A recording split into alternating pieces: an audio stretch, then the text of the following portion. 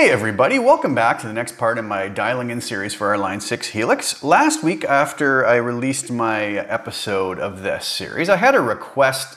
Somebody asked me if I could do the Mesa Mark IV, which is our Cali IV model within our Helix. And I thought that was a great idea. I hadn't done that model before. I had done the Cali Texas Channel 1 and Channel 2, but I'd never done, other than maybe using the Cali, one of the three models we have for maybe a guitar solo cover video or something. But I thought, let's dial it in.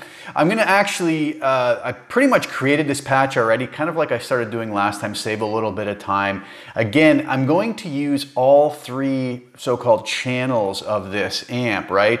We have the Rhythm 1, the Rhythm 2, and the lead.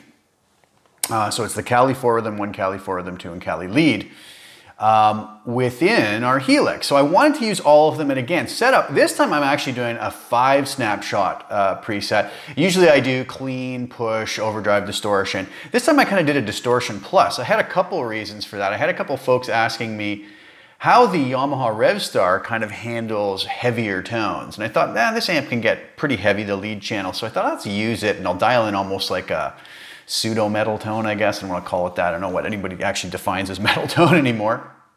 But I went a little crazier sort of on that 5th snapshot over the top, and we'll talk about some of the things I did. But what I'm doing also is I'm monitoring it on my new Power Cab actually as well, Power Cab Plus. Line 6 sent over. So let's dive into this. The reason again that I kind of dialed this in already over here in HX Edit is because again, trying to kind of sort out getting the DSP to work, kind of like what I did last time when I was using, which amps were those? I combined the three. I can't remember now. But anyways, I put 2 amps up on the top path, path 1, the 3rd amp down on path 2 with 1 cab only this time. So that was kind of nice. I didn't have to worry about the DSP of that cab. And then everything else worked. I kind of modified my normal preset that I use with the split crossover down here. I also just turned this into a mono preset just because I'm feeding 1 power cab, and I figured I might as well do that. So I changed the delay to mono. I think I just left this EQ. I'd already dialed some stuff in and realized it was still stereo, but that's just going to be sum to mono anyways with the mono compressor at the end. So what I have here is the Cali IV Rhythm 1 up here, the Cali IV Rhythm 2 here, and then down here the Cali IV lead, okay? And I've created 5 snapshots: clean, push, OD, distortion, and distortion plus, okay, which is the one I was referring to before. So what I did is I used a 160 ribbon mic, as I like to use the ribbon mics, 4 inches off. A little word about that again, right? A lot of my tones, I dial in a little more to the dark side of things, right, tonally, just because a lot of times when we crank them up live really loud, we're not going to get those piercing highs, right? You know, if somebody doesn't like how dark they are, they could always try a different mic, one of the, you know, dynamic mics maybe. And it's actually, I did something neat with this with Distortion Plus. As you notice, I have these kind of set for snapshots. But anyways, to start off with the first 4 snapshots, I have the 160 ribbon at 4 inches, which worked out quite nicely. The settings on the amp, I used Cali IV Rhythm 1 model for both the first 2 snapshots, clean and push. As you can see here, I like them for that. I believe I used the Rhythm 2 for the overdrive snapshot, and then the distortion and distortion plus were both with the lead channel. So the clean settings were drive on 5.3, bass 4.6, mid 4.9, treble 7.5, presence 5.6. Channel volume was at 8. I dialed that in to be kind of optimized with the power cab. Master at 6.9, and I messed around a tiny little bit. I can't remember what the default settings were on this. I may not have touched much of the graphic EQ. That's a nice feature of the Cali IV down here. The real amp has a 5-band graphic equalizer at these particular frequencies: 80 Hertz, 240, 750, 2200, and 6600. And each amp sort of defaults to particular settings. I did play with them on some of them. I can't remember what the default settings were. This ended up being what this sounded like on the bridge pickup.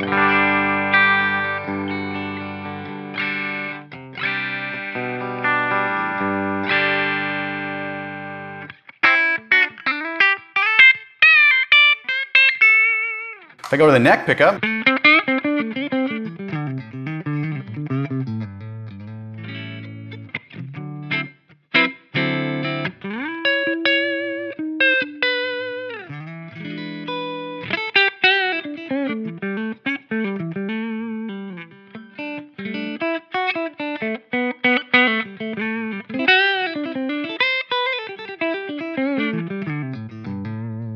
Middle position.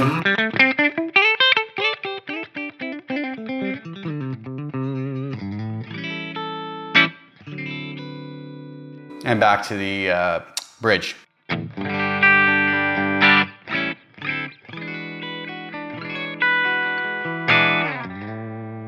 Okay, so I was really liking the clean sound on that. There was nothing wrong with that. Now, if we switch over to our push channel, what I did, and you'll notice, is a few changes here as we go between Snapshot 1 and 2. The drive goes from 5.3 to 8.5. The tone stack essentially stays the same. Had to drop the channel volume down because I raised the drive and the master, if you noticed. And the graphic EQ stays the same. So that's what this sounds like on the bridge position.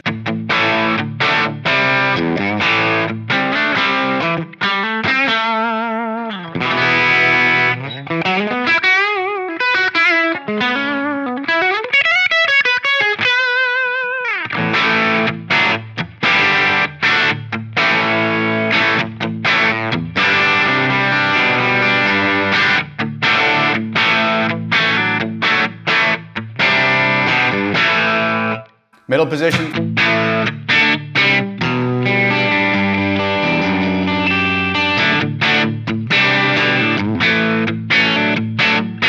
And neck.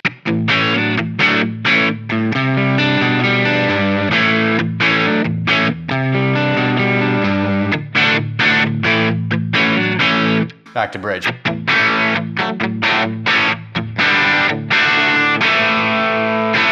All right, so really liking the way that was breaking up. It has a nice kind of squishiness to it almost that I think has a lot to do also with the fact it's a ribbon mic I'm using, right? I really like those a lot.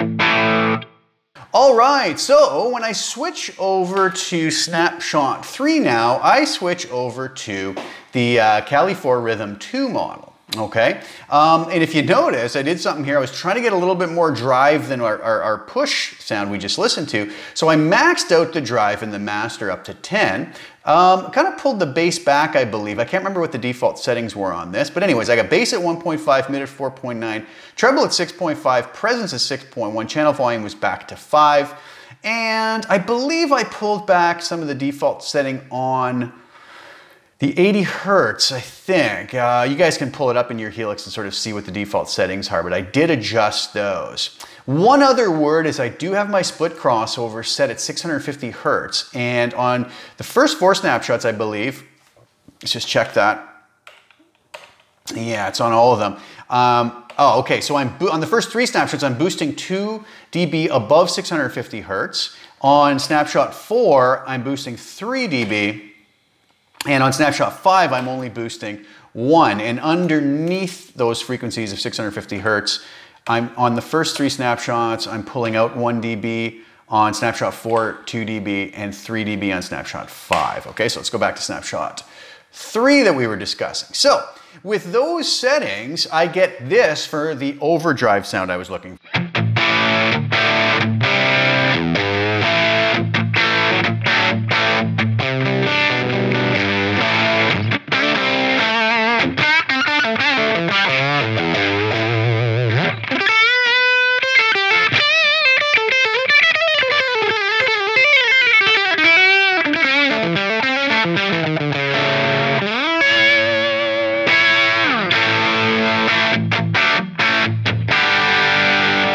Neck pickup.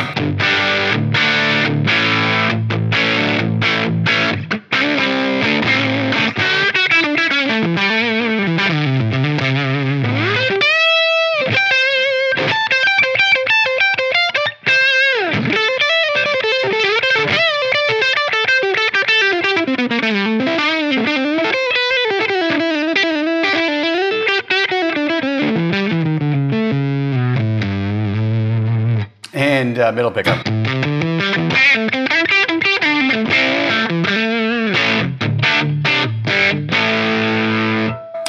The neck pickup with the dry switch on the Yamaha Revstar.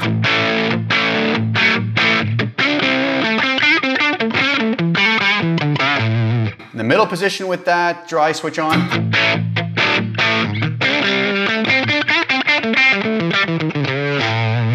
And dry switch on the bridge position.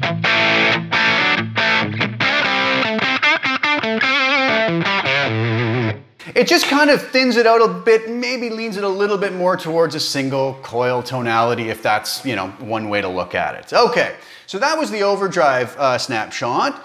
Let's go to our distortion snapshot now, which we switched down to our Cali IV lead, which has a lead gain and a lead drive parameter on it, as well as the previously mentioned graphic EQ. So what I did here is I cranked the master to 10, just seemed nice. It gave us that sort of modeled power tube distortion. I went lead gain and lead drive both on 7.6, bass on 3.2, mids on 5.9, treble on 6.9, channel volume on 5, presence on 5. I did mess around a bit, quite a bit, I believe, with the graphic EQ from its default settings, really pulling a lot of the 80 Hertz out, minus 9.2 dB. Adding in a little bit of 2200 and 6600, I believe. I can't remember again the default settings, so don't quote me on that. The other thing I've done a lot of times, like I add my little mastering section EQ back here, and I've pulled out 430 Hertz with a Q of 1.1 down 2 dB. And I've added in a little bit of 4.3 kilohertz, Q of 1.4, and I've added 2 dB of that. I think a lot of people, it's funny because I read sometimes in the forums that people say, I always go in and pull out a lot of 4K on my tones. And I think a lot of times it's probably because they're using maybe, possibly condenser mics or dynamic mics. Because I'm using the ribbons a lot of time, maybe I'll add a little bit of that in to get a little bit of bite back into the sound. But it's really going to be dependent on what we're after and what microphones and cabinets we're using as well. Okay, so with those settings, I also added a little bit of delay, which was transistor tape, 18% on the feedback and mix at 23%. And the other thing is I do have a bit of room verb on all of this, kind of the normal settings I use if I'm not going for any special effects, right? Decay of 4, pre-delay of 10 milliseconds, and a mix of 30%. So this sounds like this with a bit of delay on it.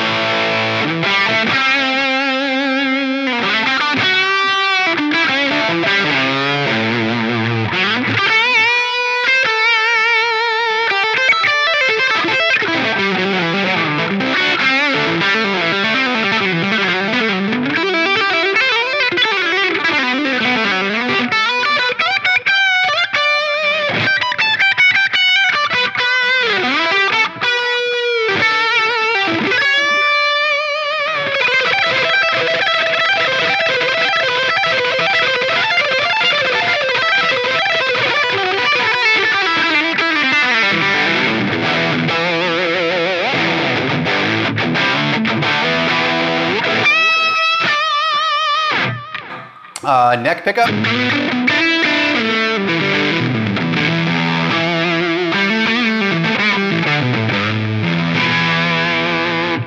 Middle position.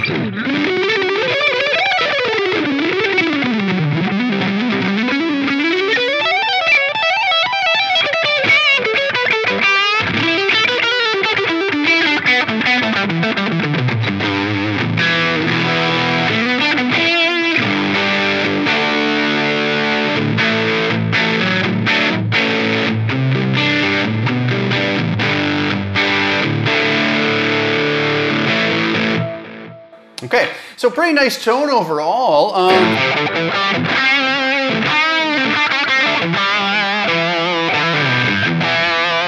Translating very nice to the power cab. Now, that might be a type of tone where if you crank it up a little too louder, maybe some of those high frequencies might get a little piercing. You could always go in here, pull our split crossover back by a dB.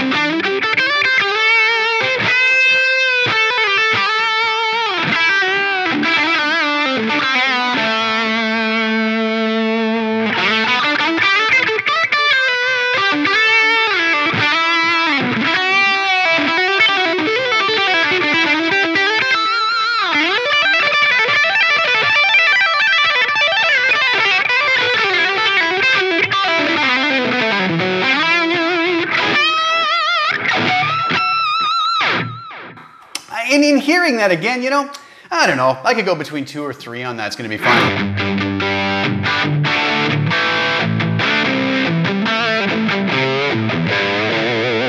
Let's leave it at 2 for now, we'll save that up. Okay, so that brings us to our final snapshot, which was that sort of distortion plus, and I wanted to do something really different, just kind of way out there. I went to the Cali IV lead, kept the master at 10, went with the lead gain and lead drive at 9. I found at 10 it was just getting a little bit too much for the distortion for my tastes. Bass was at 4, mids were scooped out, kind of going maybe slightly trying to get a bit of more of a metal tone, scooped out the mids down here as well. A lot of the 80 hertz too, I just didn't want it to get too out of control on the low end. Treble at 5.8, channel volume at 5, presence at 5.3, but what I did do, so I went to the cab and I changed it to a 421 dynamic mic. When I do use dynamic mics, that tends to be the one I kind of prefer a little bit more. Distance of 1, okay? So the way that that sounds is this.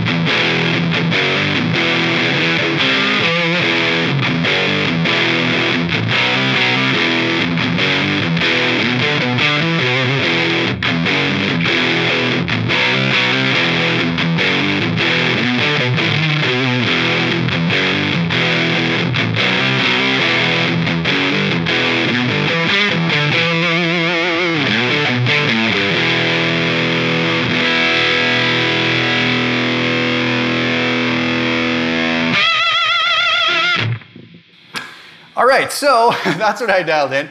You know, probably not the type of tone I usually use, but it was fun to kind of mess around with it. I hope you guys like it. It's translating really nice through my power cab. I also did double check these on my studio monitors and everything was kind of working nice across both. So that's the way I'll probably do these from now and hopefully get them to be able to translate to everybody's system a little bit more. And obviously, you know, I'm playing this Yamaha RevStar 620. It's gonna have a different sound than your guitar, but what do you guys think? I hope you enjoyed that. I hope you like the tones. I'll have this up on CustomTone for you guys. You can grab it whenever you like and try it out. Tweak it however you have to suit your system and just your personal tastes, right? We all like something a little bit different. But I hope you do enjoy that. It was a fun amp. And again, I just really enjoy doing this to explore the amps myself and really kind of learn about some of the new models that I don't always have a chance to try. And it's also been fun playing around with the new power cab. So lots of fun. All right, anyways, thank you guys so much for tuning in. Leave me your comments, like the video, subscribe and share. Subscribe if you haven't already. Really appreciate all your support and I'll be back soon with some more content. We'll talk soon. Ciao for now.